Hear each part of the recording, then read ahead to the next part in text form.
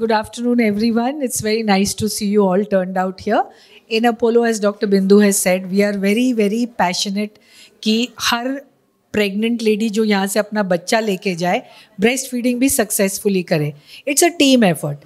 And though it is a very natural thing, there's a lot of anxiety which builds up around the childbirth. कि अब कैसे करना, what is the right way. There's so much information, so much pressure. So Mansi over here with us, being with us, today we are very proud to say that almost all our mothers are exclusively breastfeeding for 6 months. हमें MBBS में सिखाया गया था breast milk is the best milk. And so we encourage everybody to make the best possible effort.